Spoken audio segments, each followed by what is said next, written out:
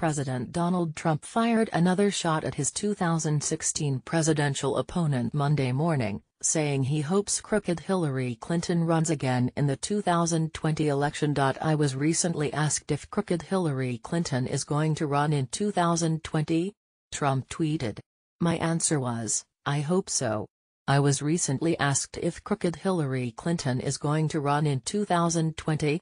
My answer was, I hope so. Donald J. Trump at Real Donald Trump. October 16, 2017. The former Secretary of State remains one of Trump's top targets, nearly a year after besting her in the 2016 presidential election.